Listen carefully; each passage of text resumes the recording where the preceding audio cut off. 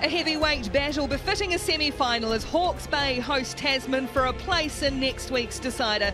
The Magpies have set the standard in their first season back in the Premiership. Top of the table, the shield locked away and just one defeat, but they face the two-time defending champion Mako. Segner again with his second carry in the movement. Oh, penalty advantage coming the way of Tasman, and they'll have to blow it up as... Not clear enough. No release. As Hunt lines up for the first points, potentially. Who eventually does score the penalty. So Tasman on the board, 3 points to nil after 4 minutes.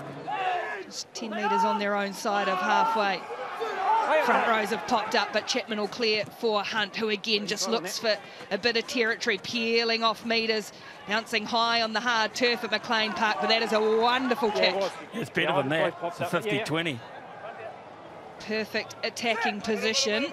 Makaleo to the middle, and the new man on. Hicks brings that ball down, and they will drive. It's in the back with Martinga and Makaleo, the hooker, tucked under the right wing of the big hooker, driving over, perfect, absolutely pinpoint clinical from Tasman, who get the first try in the semi-final. Well, they do a Hawke's Bay on Hawke's Bay with that rolling maul. It'll be on Flanders that they'll set.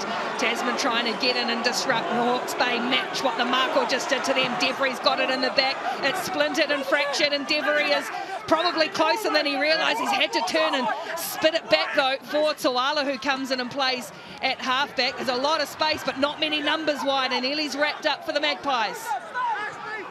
And Tasman almost come through and blow through, but Yanati was able to clear for Tuala, who flicks a little ball. It's low for the corner.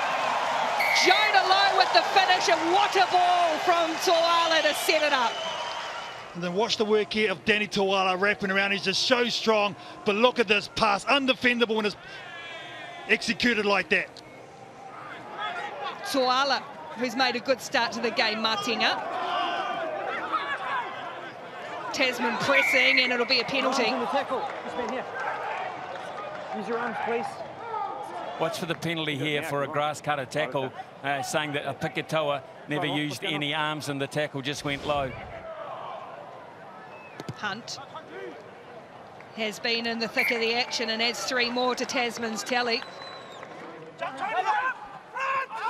To the front it is, and again the quick transfer for Michele too. And now they drive. Tasman's defence is having a scramble back and crashing over out of nowhere. And it is the skipper, Parsons. This is a smart play. The pod comes around. There's hardly any defence from Tasman. Look at the numbers here from Hawke's Bay. And then they march on through, but the skipper has the look up. That is outstanding. McClutchy from the side brings it round, judges the breeze perfectly. So Tasman with a chance to build again and strike. This time it's Newstub playing in at first receiver, allowing Hunt to run and finding for Anoku, who gets through 1 and 2, and then over the top of a third, and finally is brought down 5 metres short. What a bullocking run, and it's set up Tasman here. Tarikitaveta, 4 metres short. They go again, find the Anoku, who started it all with that charge. Chapman looks left, goes right for Makaleo.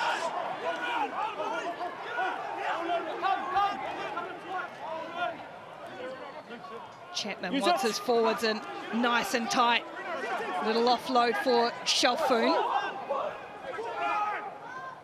Chapman out left again. Hunt for Newstub diving over. And Andrew Newstub with the finish, but it was set up by his big number 13, one of the stars of the season, Faina Anoku, the provider. Newstub, the try scorer.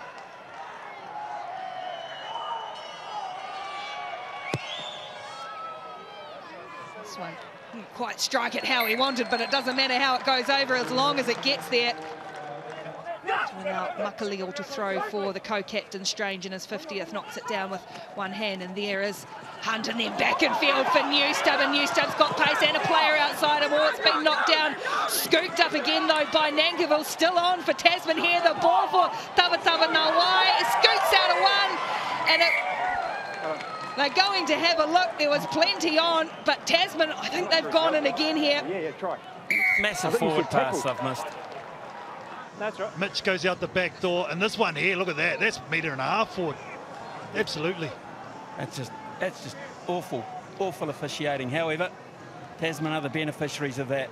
Tava Nawa, he's been strong for the start of this game. He gets over. Or McKelly who just brings it in for the Magpies, allowing NRE to clear away. Here's Toala in midfield, wrapped up by Segner. It's nice and quick for the Magpies halfback though. McClutchy, little short ball in space for Mai. He's got McKelly too. He's got Visania, but he's not going in need of, and the Magpies do strike before half-time. They punish the Tasman ill-discipline this time. And Marino Michele Tu'u scores for the home team. I'll tell you what, we've just been speaking about him. Lincoln McClutchy takes an absolute shot, but he dropped the ball off. And man, oh man, he created a massive hole. It's Tasman who lead Hawke's Bay 25-17 at half-time in the Premiership semi-final.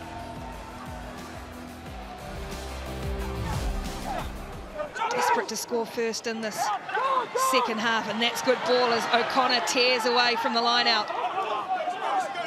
And then straight up through the middle, Toalo's been very prominent. He's got them on the 6-metre, 5-metre line. Here they come, the Magpies, asking questions of the Mako defence again. Flanders bumps off one. Takes a couple to bring him down. Nice quick ball. Cridge stretches out, and they do get the first score after half-time. Much needed for the Magpies. The big boys went to work, and Cridge crashes over. McClutchy to bring the gap back to 1.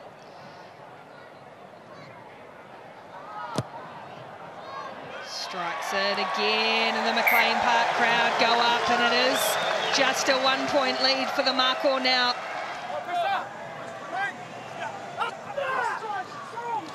Into the middle they go for Michele too. Kaifa peels away, can't link up with Satsadon. It's there for Almore, the powerful ball runner, looking for the outside. Great skill from Newstub to pounce and scoop on that. But the turnover will be won by Visania, and doesn't he love it? Needed to be made, desperately needed to be made. Have a crack here.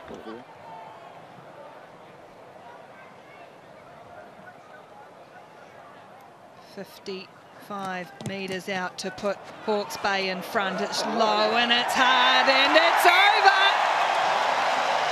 Stepping up in a big moment, Lincoln McClutchy. And for the first time in the match, he's put the Magpies in front.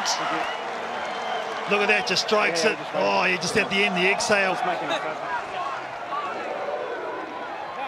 Got him.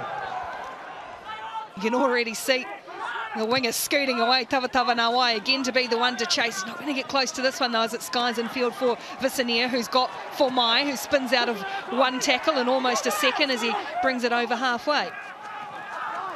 Visania looks for the big cutout ball. Instead, he's found Faina Anuku, who should have too much gas. McClutchy coming across, little man on big man, and the big man wins. Faina Anuku turns it around and puts Tasman back into the lead. The ball, he just reloaded there, the Visania. And then from there, Fainga Anuku still had a bit of work to do, but like you said, Ricky, the strength gets him over. To extend the lead to 5. Curls it, oh, it's just away, just away.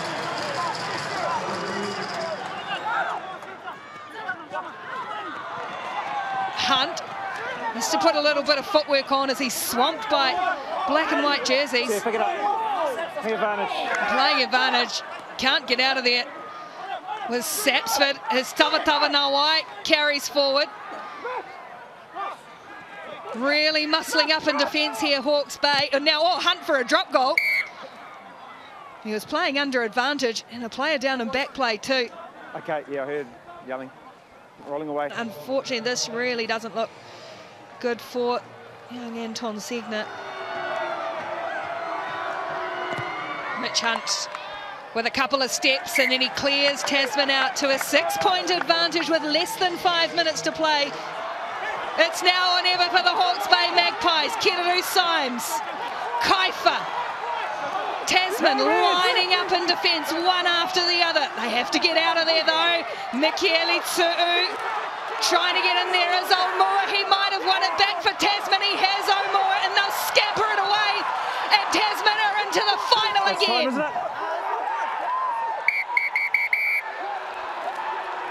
A grandstand finish to a grandstand match. Big plays, big turnovers, one at the moment. And it is the Tasman Mako who will get another chance to defend their title. Thanks, Richard.